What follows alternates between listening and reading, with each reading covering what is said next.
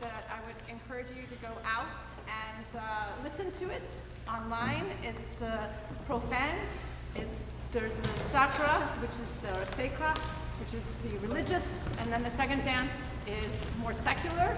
The basis of it for Debussy was that it was heaven and earth, and the colors of heaven and earth.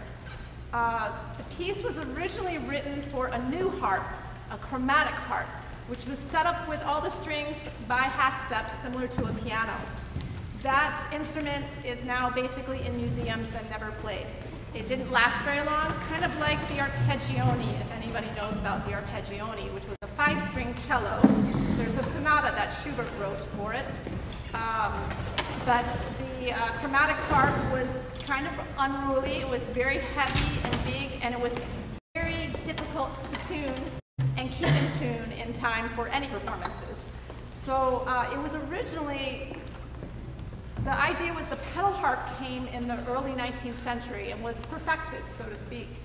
And what happened was that Pleyel and Pleyel Company decided they really didn't want to deal with all these pedals. I don't know if you could see how many times Irina had to do like this. So pedals would change all of the chromatics, so all the half steps, and so you can get the sharps and the flats and all of that. So there's tons of pedal changes through it.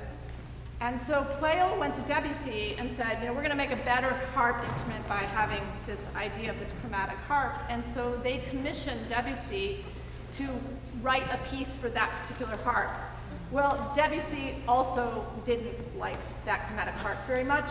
It was, besides it being, you know, very hard to tune and very large, it also had a very weak sound. So he preferred the pedal harp, and then he did rewrite it so that it could be performed in the future.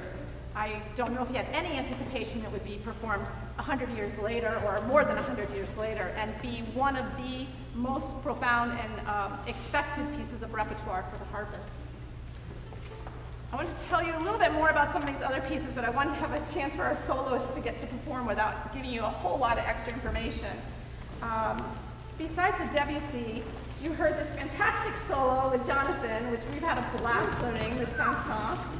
And Saint-Saëns was also a French composer, and he was more of the Romantic period. This piece that Jonathan played was actually known as his first violin concerto.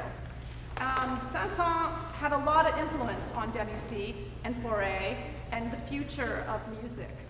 He also was obsessed with opera, as most musicians and composers were, and still are in Europe. By the way, if you go to Europe, you should go to an opera. It's nothing like it in the world than to go see a European opera. And you basically weren't a successful composer unless you wrote an opera. And for Saint-Saëns, he had this other contemporary composer who kept beating him out, and that was Massenet. And some of you may know the piece Meditation from Taif. I'm sure that all of you guys do. And that was Massenet's.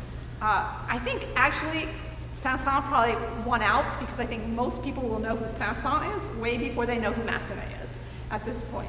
But they're really fascinating composers. Which leads us to our final piece and our final composer, which is Michael Haydn. So most of us in the music world are incredibly familiar with Joseph Haydn.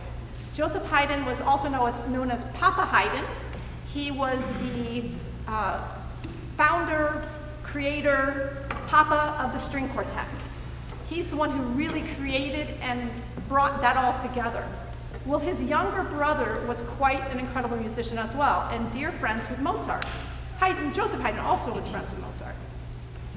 And Michael Haydn was known more for his vocal singing and his religious repertoire, and to the point where even Joseph Haydn, the senior Haydn, felt that Michael Haydn was a much better religious composer than Joseph was. Michael wrote 41 symphonies.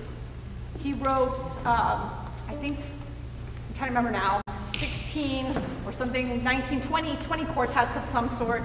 And he also wrote a quintet that most people thought was written by his brother, but was written by Michael. He also wrote many pieces, many sonatas, 20 or more sonatas. He wrote tons of religious music. And we're only really discovering him now. This piece in particular, just trying to find the music was a challenge, and all the parts are really messed up. Some have rehearsal numbers, some have rehearsal letters. There's parts that are written for horn and trumpet that don't exist, so you have to use a score. Dr. Guitry went at Amy, who's our flutist, I think you created your own part off the score. Aubrey's playing a clarinet part that's supposed to be an oboe part that I had one of my colleagues transcribe and bring it in. And then we have the most incredible timpani player ever, Abby, our tubist, is playing the timpani part. So we're doing a lot of fun things as we usually do with this group. I want to encourage you to enjoy all the aspects of this Michael Haydn piece. It is the only symphony he wrote with 2 movements. They're both a faster movement, though they say the second movement's the slower movement. Yeah, see, it doesn't make any sense to me either. Like, you'll understand. And they're very dance-oriented. Joseph and Michael's father was obsessed with the music of folk music, and he taught himself how to play harp. He also taught himself other instruments, and he made sure that all of his children sang. And he sent Joseph and then later Michael to St. Stephen's in Vienna to be in the boys' choir, and that was their first job.